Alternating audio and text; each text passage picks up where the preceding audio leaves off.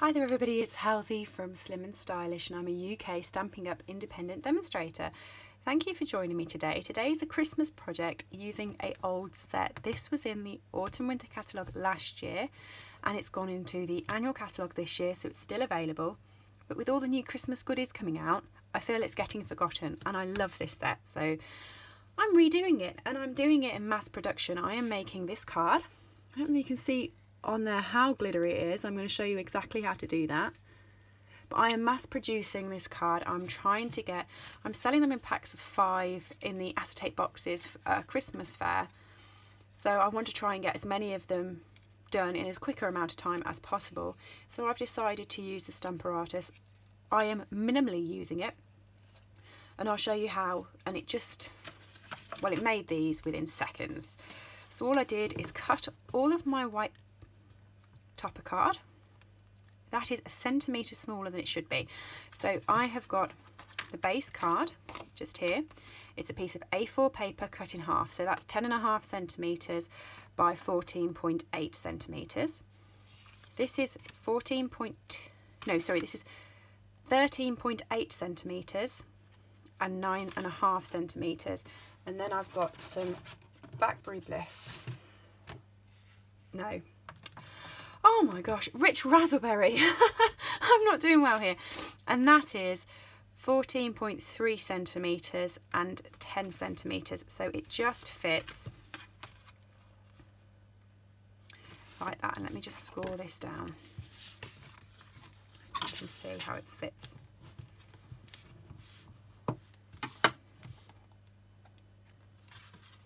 So it is just a perfect layer on top of there.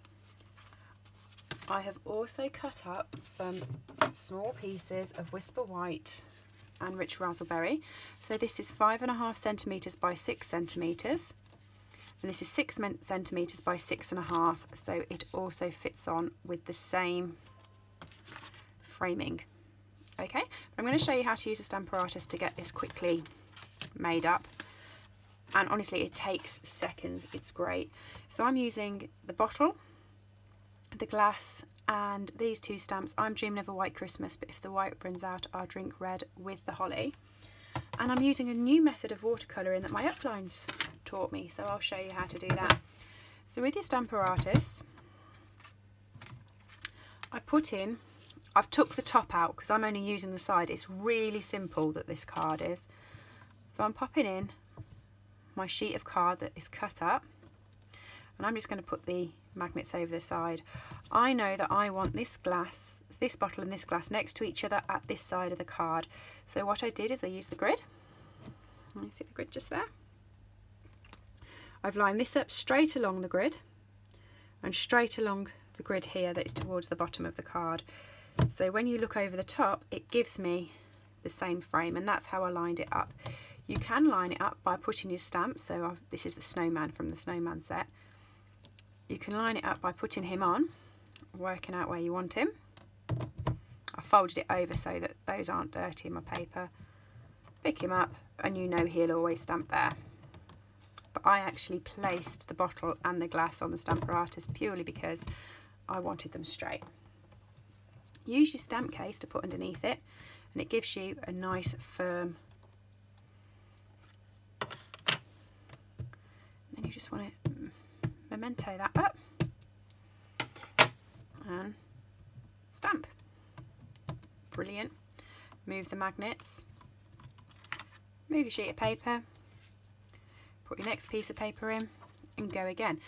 Tip number 1, don't let the magnets touch each other. They are really strong, really strong. Lots of people have wrapped them in washi tape so that they don't stay as strong. Up to you. Just going to turn that over because I've got a bit of icky on the bottom there. I don't want that to be shown on my card. Okay, the next tip, when I inked this, I only purposely inked half of it so that it did that. And it faded at the top. Well, that's okay because this is in exactly the same place, so you will get the same ink. So ink it back up again and this will go in the correct place, just like that.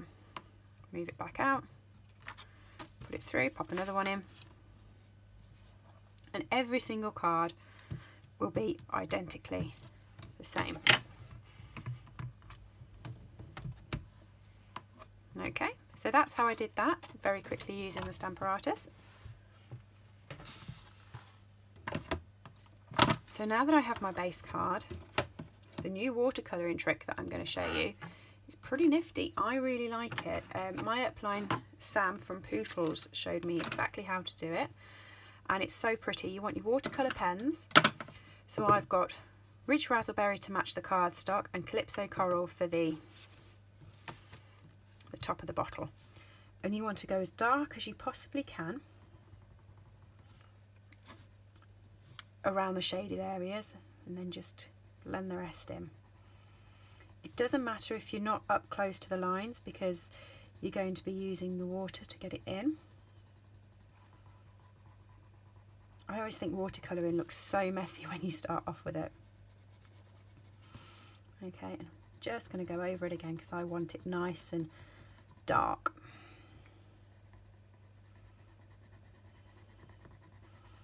There we go. The same with the bottle. Just really dark on the shaded bits.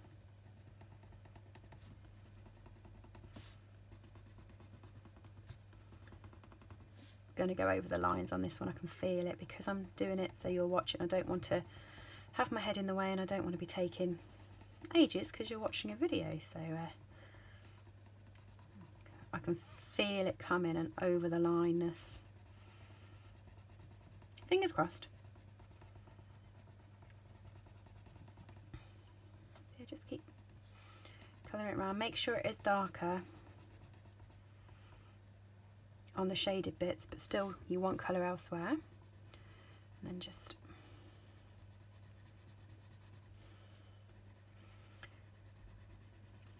make sure you've got pencil sharpeners ready if you're doing quite a few, because by the time you push this much, all of the lead's gone. Just gonna very faintly just fill that in there. I knew there'd be a line I went over. Knew it. I preempted that really, hadn't I? I'd set myself up for it.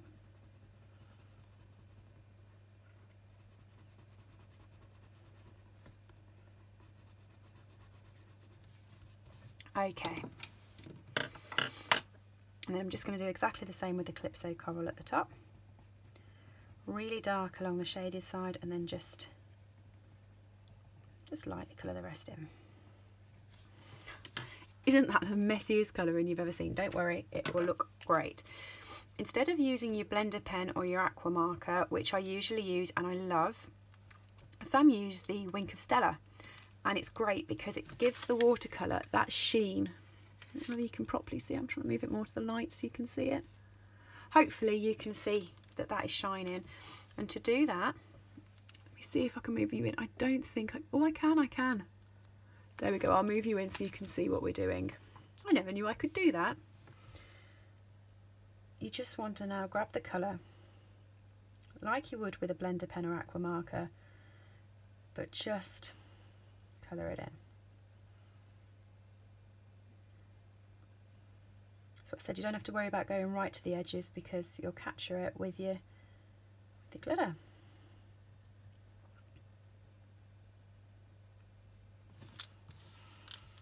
Okay.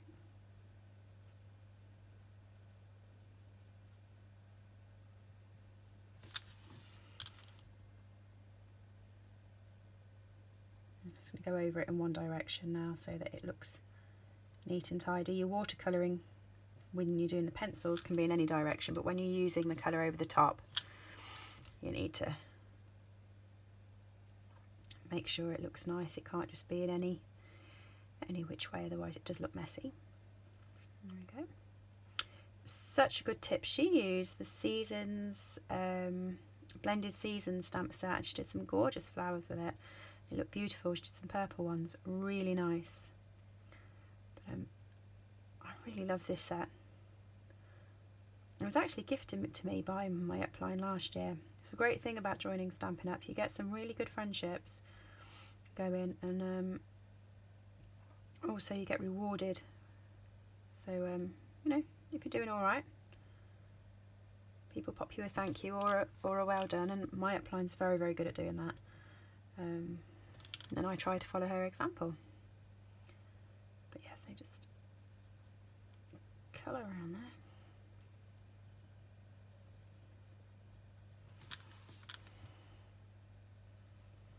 Go and blend it in. I don't think I put as much colour down here. I hope I'm still in the screen, because I know I zoomed in. I hope you can still kind of see what I'm doing.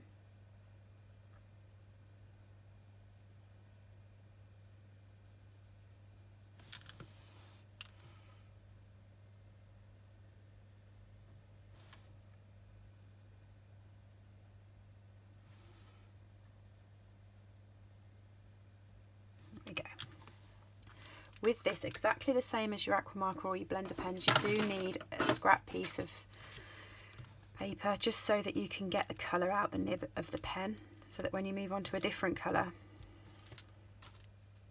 you're not doing rich razzleberry over your Calypso coral. Okay. Oh, I'm doing that thing again where I move the paper and I'm not sure if you can see. Hopefully you can.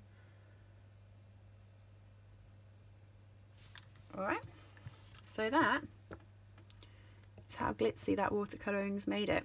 What you can do in addition, I've got one I did here, is you can watercolour and then you can use your fine tip glue pen over the top, and it makes that like an enamel. So it's really got a sheen on it. I'm not doing that on this because I just think there's enough on the card as it is. Okay, so then just the 2 layering pieces that has the sentiment on. I did the same as what I've done on the Stamparatus, but I did it on a block. I put the 2 stamps on exactly where I want them positioned. Ink them up. Oh, I've done that off the camera. Let me zoom back out and I'll tell you what I've done so you can see it again. Are we back out now? Back out all the way? I'm not sure.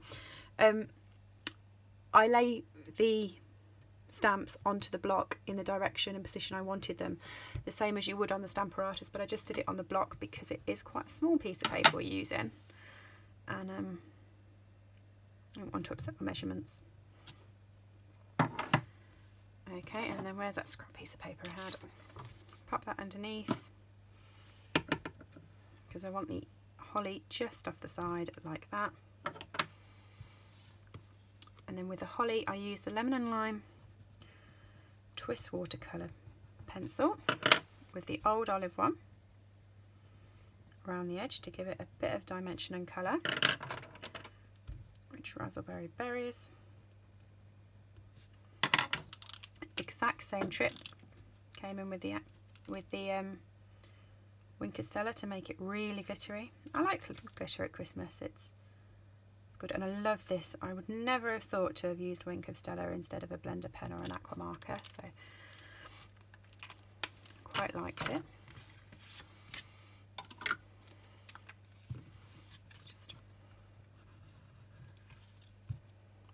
Oh, I did that a bit too quick. Messed my grid paper up.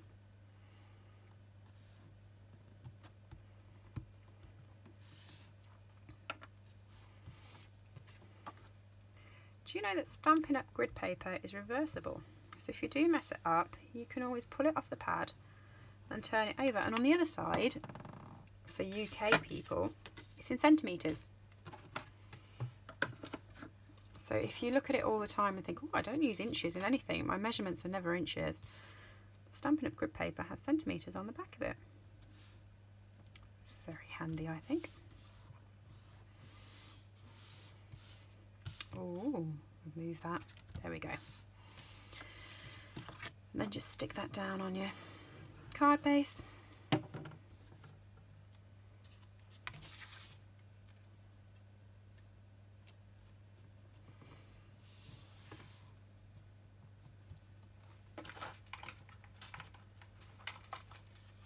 Grab some dimensionals. I only used 2 on this because you can put 1 in each corner, but you only really need 2. It sticks it up enough. Save where you can. pop it up in the corner. And why is that done that? I must not have left that big a gap last time. Let's move it over a little bit. And there we go. There's our card. It's quite quick and easy to put them together to make a whole host of them. Like I said, I'm looking to make quite a few and pop them in our acetate card boxes. They are these, and they hold about 5 cards. That's a different card I've made for Christmas, but they're ideal for craft fairs if you're doing them. But the Stamparatus definitely makes it a lot quicker just to churn out all of the same image so that you get the same sort of cards going in. And that glittery watercolour I love. Thank you for teaching it me, Sam. And I hope you enjoy.